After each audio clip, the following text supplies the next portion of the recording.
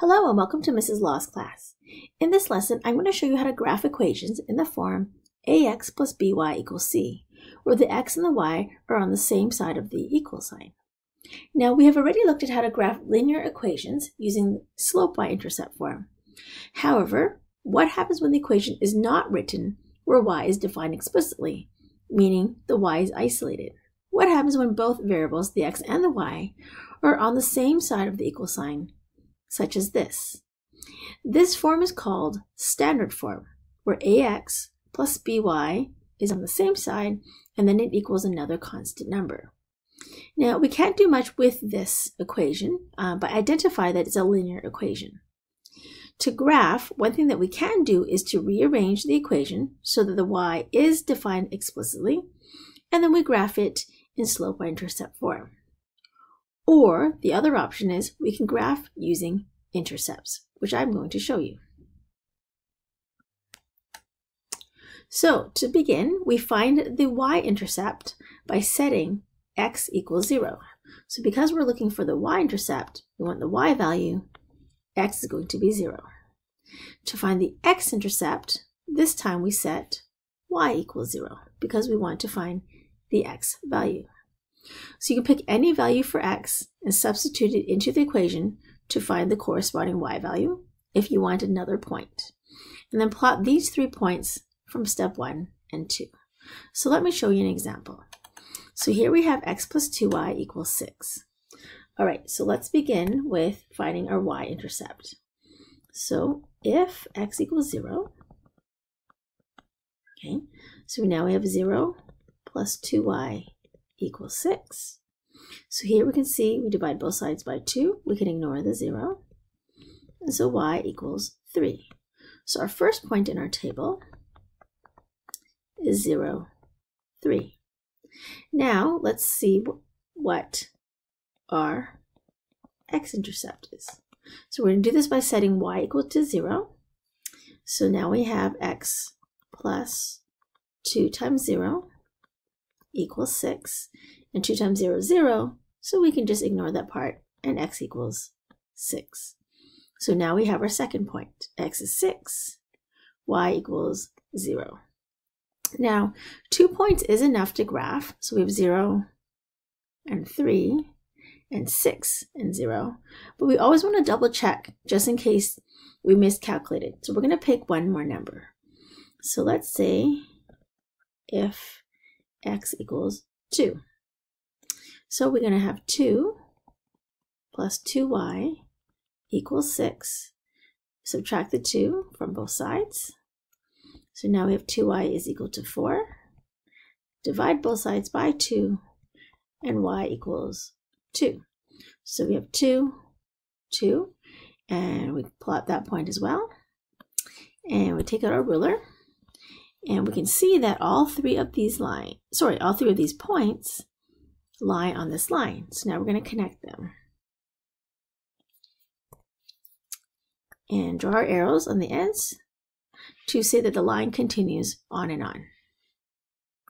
All right, let's try another example.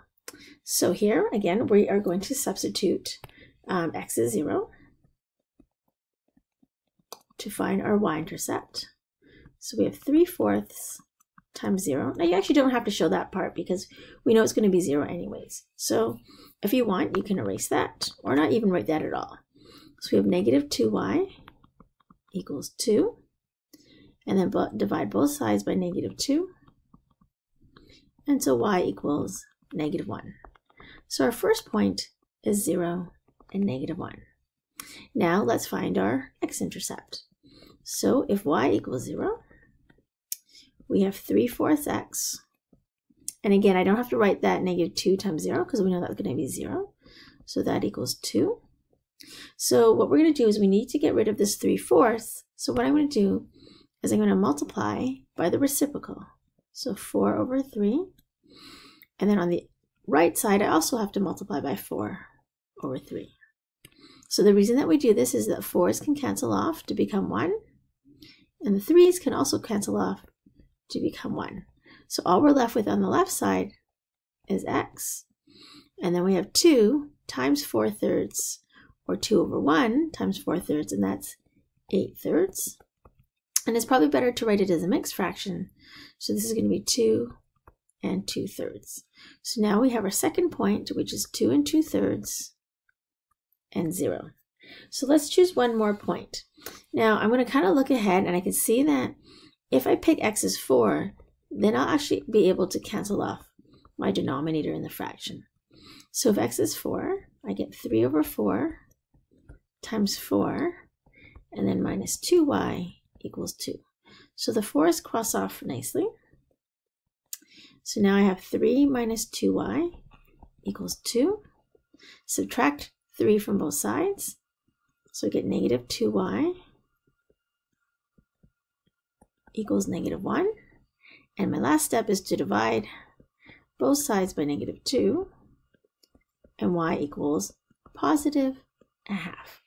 So our last point is 4 1/2. Now these points aren't perfect or not very nice to graph, but they will do. So we have 0 and negative 1, and 2 and 2/3, which is about here, 0. And then we have 4, and we have 1/2. So they do look like they lie on the line, so let's take my ruler out, and I connect all of them. And they do pretty much lie on this line. So I'm going to use my ruler. I'm going to draw a nice straight line and draw my arrows in. And that's how you graph a line using intercepts. Now, sometimes you'll find that it's maybe not so easy to use intercepts, and maybe the slope y-intercept form will be easier. And so you would rearrange the equation into slope y-intercept form and then graph it from there. Now, to finish off, I want to take a look at some special lines. All right, so consider the equation y equals 5. So we can actually rewrite this equation so that it looks like this. 0 times x plus y equals 5. So this is the same because 0 times x we know is 0. Okay, so we are left with y equals 5. So this means that no matter what value we select for x, y is always equal to 5. All right, so graph the following, y equals 5. So we're going to do a table of values, and let's pick negative 2 as our first value. So if we put negative 2 into this rewritten equation, we have 0 times x, 0 times negative 2 is 0, and then that means we can ignore that part, and then we have y equals 5. So y equals 5. Try that with negative 1, same thing. 0 times negative 1 is 0, so y equals 5.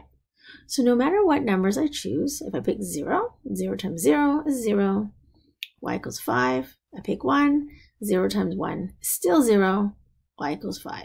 And even if I pick, let's say 6, 0 times 6 is 0, so y equals 5. So plotting these numbers onto my grid, negative 2 and 5, negative 1 and 5, 0 and 5, 1 and 5, even 6 and 5, we can see that all of these points lie on a horizontal straight line. So we can connect all these points with my ruler, lined up, and then we draw arrows on the end. So that means when y equals 5, we get a horizontal line. Now let's consider the equation x equals 5. So this equation can also be rewritten as x plus 0 times y equals 5. So this time, no matter what values we select for y, x is always going to equal 5.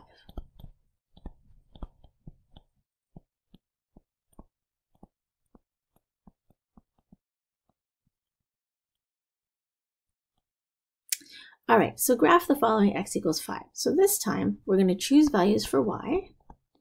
So let's say, again, we start at negative 2. 0 times negative 2 is 0, so x equals 5. -1 for y, 0 times -1 is 0, x equals 5, and so on. So no matter what numbers we choose for y, x will always equal 5. So graphing this, we get 5, -2, 5, -1, 5, 0, 5, 1, 5, 2, 5, 3, and so on. So this time, you can see that when I connect my points together, I get a vertical line. And we'll draw this with arrows. So, to summarize, when we have a y equals a number, we will get a horizontal line. When we have x equals a number, we get a vertical line. You can also think of it as y equals 5, it will hit the number y equals 5. X equals 5 means that it will hit x equals 5 as a vertical line. And then that's it.